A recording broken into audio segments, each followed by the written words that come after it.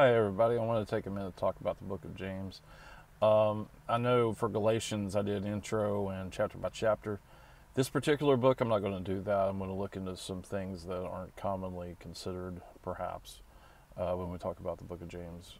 So, the intro I'm offering here is there are certain books of the Bible that you need more information to have a complete divine thought. The ones that come to mind are like Job, Ezekiel, perhaps Daniel, Revelation.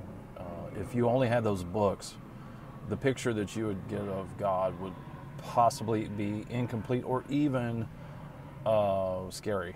So it's always good to read James through the lens of Paul and through the lens of the Pauline revelation. I'm just going to go over some things real quick here.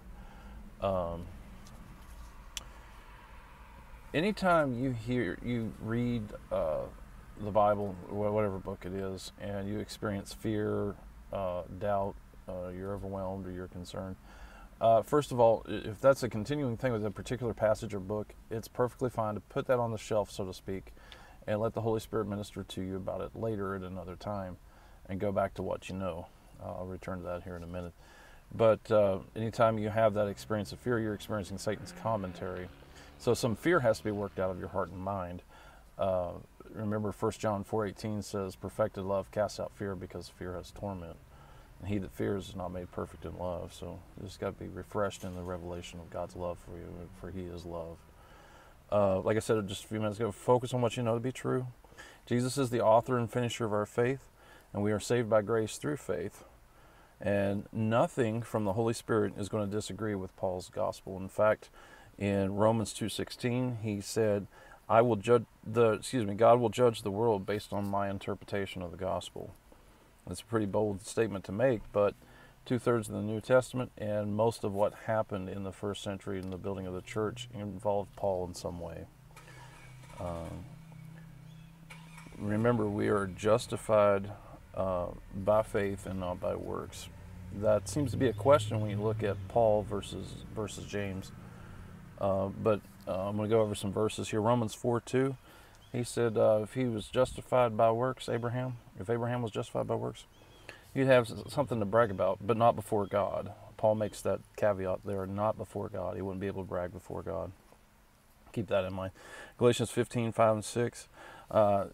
Go back and read that when you have time, but he says Abraham believed God, and it was accounted to him for righteousness. In Genesis 22:5, he told his servants, stay here. Me and the lad are going to go worship God, and then we will come back to you. And Hebrews chapter 11 brings out that that's a faith move on his part, expecting even Isaac to be raised from the dead. In verse 8 of 22, he told Isaac, when he said, I see the wood for the sacrifice, but where's the sacrifice? And he told Isaac, God will provide the lamb.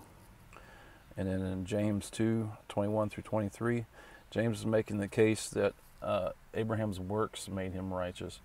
In this part of my life, my journey, I still see this in the traditional view that this is a reference to Abraham's faith being made visible, so that the people around him, particularly his servants in this instance, can see that he believed God.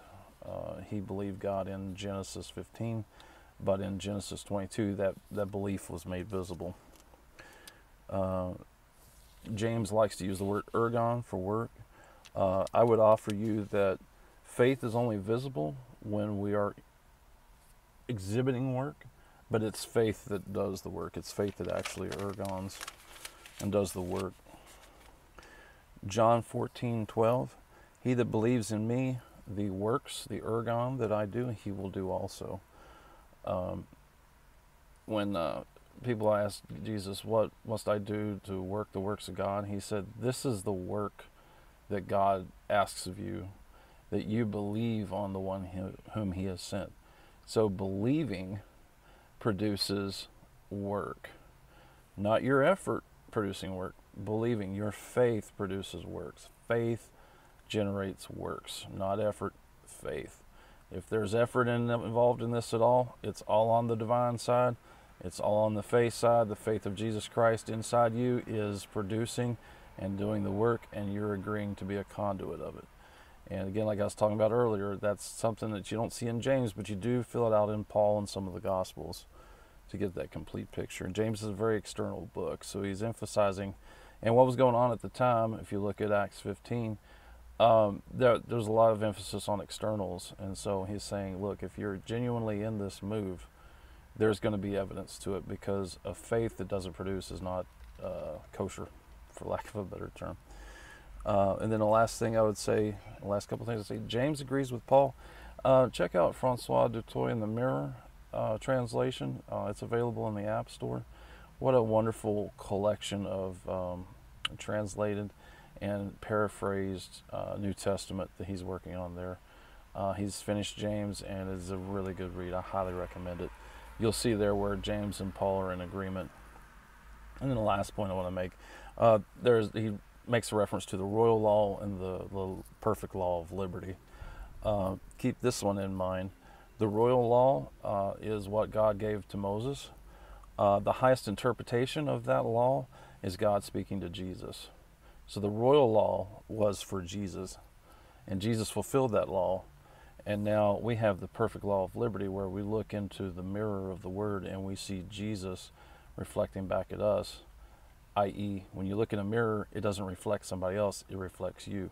We are made in His image, complete in Him, and we function out of that perfect law of liberty. All goes well with us. All right, we'll see you next time.